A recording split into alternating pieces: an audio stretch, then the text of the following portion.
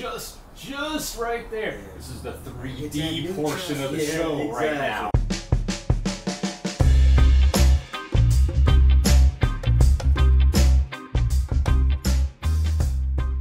I am that I am. Some call me Haru. Shit, I'm Parker. Nice to see you. This is the Konsider Show, episode 4. Welcome. Indeed. Glad you're here. Yeah, so we're going to continue our little series called Restoring Humanity. I think that's just always going to be the series. Yeah, true that. Because it's really about the key thing, what we've been doing, what we actually talking about is communication. You know, we have been cutting off our communication, right? Or changing it. Yeah. New forms of communication, removing others. Yes. In ways, that's what's so weird about it. The Hunger Games. Yes. What's so weird about it is we're in a time where, in a way, we're actually communicating, a form of communication, communicating way more. And we're talking to people which we would have never talked to in the past because there wasn't an easy way. You know, now we're just doing the texting and the Snapchat and the whatever quick messengers. Yes. Yeah, you know, it's just these, and with people, not only just people that we know in real life, but, you know, just random people we've met on the internet. No doubt. So we're communicating more. So then where's the disconnect? How? No doubt. You know, I mean, Yeah, I can imagine. I mean, just hearing some of the stories that, you know, you'd be wondering what you could say a lot of things on a text or on a email, but then when you actually sit down and talk with the human face to face, that's when you start getting. It really is issues. not the same. You know, yes. There's been times in my past where I've felt like I've known someone really well, but I've only communicated with them via, you know, a text message or something. And you're like, oh, we're best friends. Communicate. Or something. Yeah. Then you meet in person, it's like, this is a stranger. I mean, it really is a stranger. It's just weird. It's unexplainable how you could be communicating more, yet we're getting farther away from each other. And I think it starts in the home, obviously. Starts in the home and moved out on those outskirts. And I mean, we've been working with this. We see these problems. That's what's crazy. You do have them kind of moms and people that's actually involved in the schoolhouse, whatever. You see some of them really starting to, you know, they get it. But then at the same time, it's like it's so abundant where our communication factor is not common. We're not all saying the same language. We're not all talking the same language. Not too. The separation, the classisms, the isms, the things that's keeping us separated. They're doing so good at it, we can't even talk. We can't even talk about it. You see what I'm saying? It's so good because, like I said, the journalism is not as compelling anymore. You know what I'm saying? They don't really keep your conscience anymore. The consciousness. It's like today, they're pushing all these little agendas. You know, things we be like, wow, like that show, The Ballers. I mean, people wouldn't like it, but if you kind of had seen some of the things, like what are the players going through? What are they going through to get to these particular positions and stuff like that? Because you really don't get to experience that as much. You know what I'm saying? So I'm just saying that's a good show to me. Don't take me wrong. It's stereotypes and all the crap like any other empire or any of these other mind tragedies. Yeah, that's the one that's on HBO, right? Yeah. Destroying cultures. Yeah, exactly. But it's actually a good show. But at the same time, it's like, you know, we still gotta talk to people. We still gotta interact with people. And that was one of the things I was thinking about on the communication is the customer service at all these different stores now.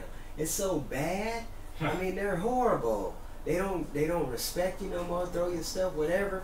You know, ripping you off, accusing you for stealing it up at a Walmart. Yeah, it's really well. Yeah, it's still again, it's just backwards because it's crazy. There's more. There's so many people out of work. You'd think customer service would be great because you'd get the best. Come on. And even if you didn't get the best, you'd get the people that were thrilled to have a job and they're going to try their damnedest to be good at customer service. It was like no one. It's like it just everywhere you go. I mean, it's a rarity to have good customer service, and it's so rare that it like slaps you in the face. Yeah. You're like, oh. Whoa, that's usually how. And you remember that business or that whoever it is, that person. That effect, that energy. Oh, you like talking. Oh yes. You big knowledge on my fellow human being. Exactly. You know, just like the opening up doors for people. You know, or something. Just little commonalities that you usually do just to be doing it, courtesies. You know what I'm saying? Yeah, I do it. I mean, I know I do it to anyone. Yeah. I don't even know I do it really. Exactly. So exactly, it just be a part of the fabric. It's just something you do. It's just the respect thing, and that's what I'm saying about the communication is cut off. And all these themes we're going to be talking about, but we're trying to just get you to just kind of wake you up a little bit. Think about these things. Think and Grow Rich. Napoleon Hill. That's a drop. But I'm just saying.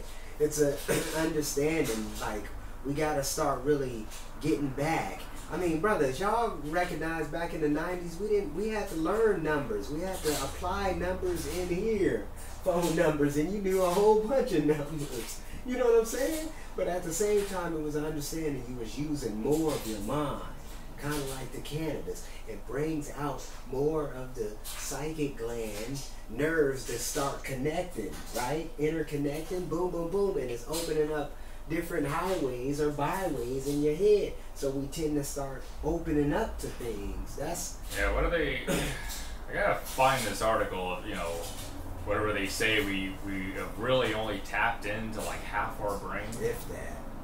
So it's like holy cow. That's so there's a whole nother part to us that we haven't even tapped into. I think this is how there's some people that can do amazing things in life, and you look at them up on this pedestal because they can do these crazy things with their bodies or their mind or whatever. Maybe they just figured out somehow how to tap into the rest of their mind just a little bit, just a little bit. Maybe they were lucky, or maybe they just happened to have a little bit more, or maybe there's something they're doing. Maybe they're more open. Who knows?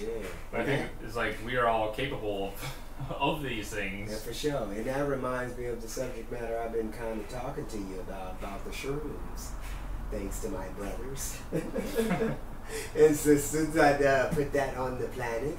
But at the same time, it's like what that enable you to do, right? Take you to the next level. For you, not for everybody. It's for you. The flower, the gift is for you, not everyone. So, I mean, it's an understanding too, just like the cannabis. I mean, it does that a little bit, but, and other things that has been put on this planet for us. Not to abuse it. Yeah, I mean, you know what I'm saying? We still give praise to the ganja. You know what I'm saying? Because the ganja is, is us. Plain and simple. It's us. You know what I'm saying? I'm not saying we smoke ourselves, but we're all part of each other. We're not like Doug Benson on his 30-day. Exactly. So these are just some things I think we have to identify with.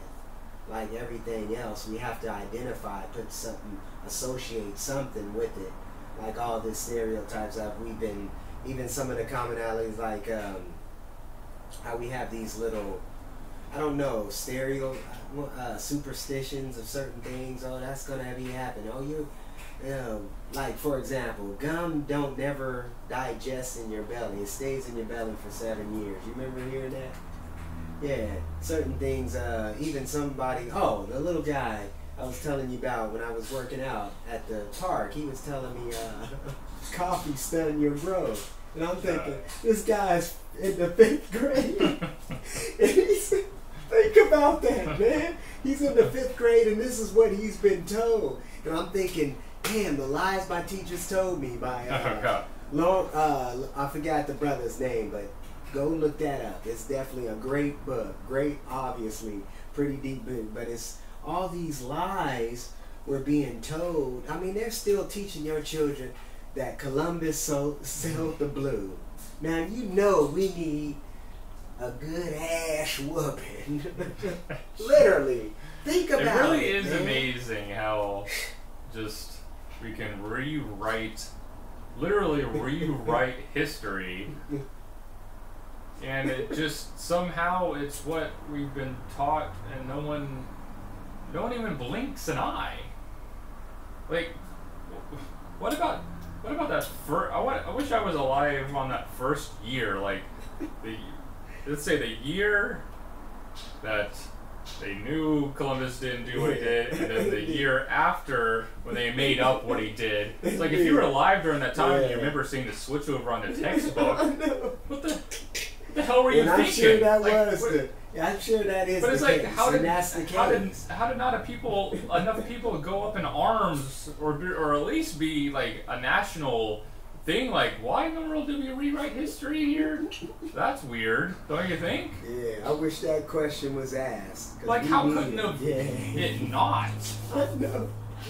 Or maybe it was, and they just put the kibosh on it anyways, and said, screw you, we're doing it. Yeah, And it's sad. Hush, hush. But how they do it too, they don't communicate it over to the people. It's quiet. It's one of those things that is a natural thing, kind of like our traditions or these holidays we celebrate. We just go with the wind, right? We just go with the whatever, the flow, the Friday night crazy people after Thanksgiving night, you know. Black Friday. Yeah, just things like that, and we get these people in these zones or these particular, like the Hunger Games, the same kind of method, even though they use the children, reverse psychology, but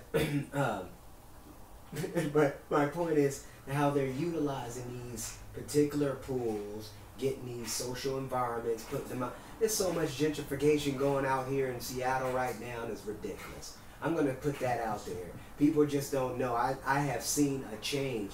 Yeah, I've been here almost 20 years, and I have seen a gentrification that's been bigger than a lot of different states across this country, man. Literally. I mean, it's like, wow, everybody getting kicked out of Seattle. Kent is one of the biggest. You know that? Kent is one of the biggest, and that's crazy because 20 years ago it wasn't even close.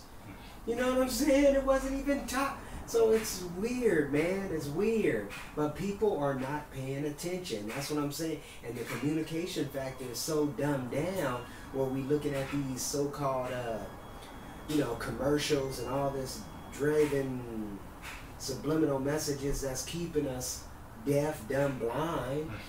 You know what I'm saying? Exactly it. Deaf, dumb, blind. And it's like, I can't talk to my friend. I can't talk to the bus driver because the bus driver acting like I'm trying to go upside his head. Or, you know what I'm saying? No one trusts anybody. You know what I'm saying? And that's the problem. That's the problem. Again, it comes back to this guy wants what I have. Yeah. He's trying to get what's up there. What we talked about the last show. Yeah. It's the carrot hanging from the whatever. Yes. You know that we're chasing is just right there. Yeah. This is the 3D portion of the show right now. Exactly. But it's just right within reach, and you always think that you're right within reach. Come on. I've experienced it myself. They snatch it from me. I remember when I was younger, and I said, "God, if I could just make $35,000 a year, man, yeah. I would be great." 20 years later, no, that's happening. I mean, then you're so close to that carrot. Mm-hmm. You are so close that you get that money or whatever it is we're talking about, surpass it somehow. Then this up here is now. Oh, if I could just get that, then my life will be complete. but it's just this constant, and it goes, and this guy and that guy and that guy and that guy and that guy are in my way, trying to steal the same thing. It's mine. We obviously believe everything is ours. Yeah. And so then we can't just don't trust anybody, can't communicate, people looking at you like you're crazy. Our children are learning this. Our children picks this up, and then it just go generation through generation. Then we're wondering why nothing has been changing. Because what I've been seeing a lot more families breaking away. And what I'm seeing is not just the communication factor, it's lifestyles, totally different lifestyles, where families are like separate, like you're wondering, the dad is doing a whole nother lifestyle, the mom is doing a whole nother lifestyle, and then your children are just separated. They don't even deal with neither of your parents. You see what I'm saying? So it's like, these are the separations I'm seeing throughout my particular, upbringing and whatnot, and going within families, seeing how families structure. And I think that has been one of my reasons why I haven't had children too. You know what I'm saying? Because certain things like that, when it come in, you kind of like thinking, oh, should I? Oh, yeah, no. But each his own. I give you power. All respect to all daddies and mamas across the planet. You know what I'm saying? Just when you can handle that, Oh, it's tough. It's tough. It's definitely a thought. I have two. So, but it's tough. It's a part of me was like, I want to bring them into this world. Do they deserve to be in this world how it is right now? Like, is this the best thing? Yeah, no doubt. It's like, are they gonna be happy? Are they gonna be successful? Are they going to live their life fully? Are they gonna be able to change the world, make a difference in positive ways? Is this era that they're gonna be in the next however long? Is it gonna be good enough? Yeah, that's the code. That's the question.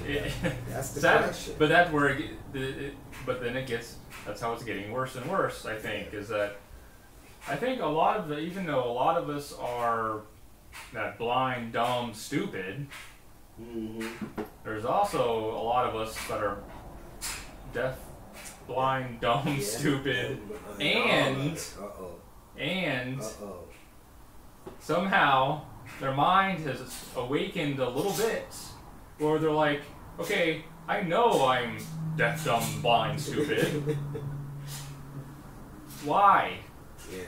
What can I do about it? Yeah. And why? It's like, why have I been like this? Yeah. Like, we're still that way. Like, we know we're in that, but we're like thinking there's got to be more. And it is.